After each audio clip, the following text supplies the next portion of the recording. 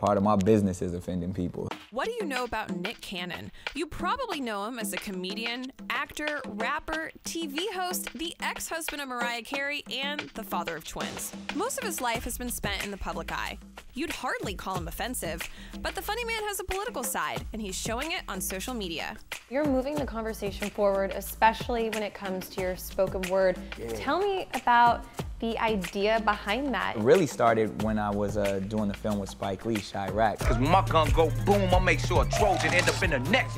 You know, I would just be in my hotel room reciting a lot of my poems, and I just started putting it on Facebook and putting it on Instagram, and people were responding to it in such a big way. Nick's spoken word Instagram videos have gone viral. He's posted poems about Black Lives Matter. Damn right, Black Lives Matter. And the reaction from that prompted him to visit Dallas after the police shootings. Dallas Flowers. When we say Black Lives Matter, I truly believe that it's a systemic problem. We know that there's good cops, but I don't know of a good system. Even in the way that it's designed, people don't commit crimes. They commit acts, and then acts are criminalized. If you want to say we commit crimes, drinking out of a water fountain 50 years ago with the wrong color on it was a crime. And a lot of times, I'm saying it to spark the conversation or to get a reaction. One video that's definitely gotten a reaction, his music video for Too Broke to Vote, which took on Hillary Clinton and Donald Trump. Nobody for president, that's my campaign slogan. Are you gonna vote? Oh, absolutely.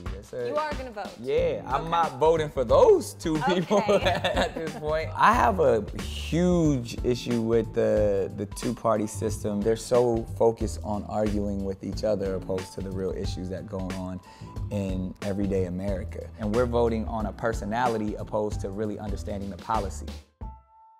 Nick's taken those stances from the internet to the street. He's participated in marches against crime in Chicago and led a protest at the RNC. That's why I'm out here now, practicing what I preach. He says he's more interested in real change than just posting his opinions on social media.